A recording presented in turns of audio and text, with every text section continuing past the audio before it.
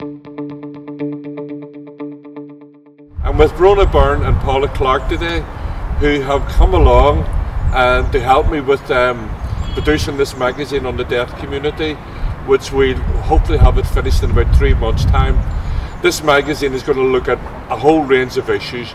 Today is just me talking to Bronagh and Paula about what the magazine might look like and some other issues. How accessible was for you as a deaf person going to a vaccination centre?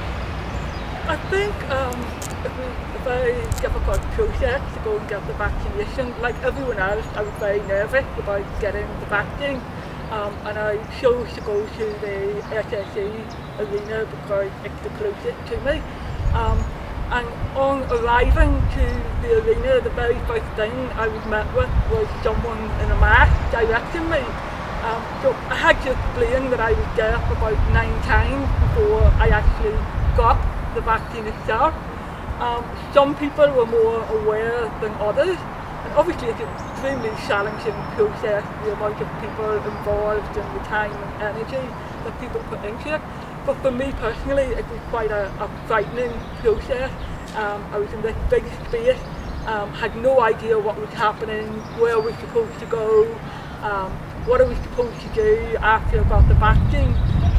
So it was having to repeat myself and having to try and let people know that they needed to keep their mask down.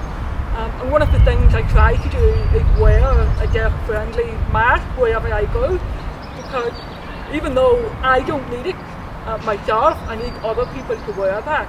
What it does is it gets people asking questions, and I have got a lot of questions since I began wearing that mask, which is fantastic, and people are more open to finding out what it's about. But I think it would have been good if there was more awareness in the vaccination process itself. That would have helped me to feel calmer about the whole situation. So I'm nervous obviously about the second vaccination that's coming up. I'm wondering whether it will be any better.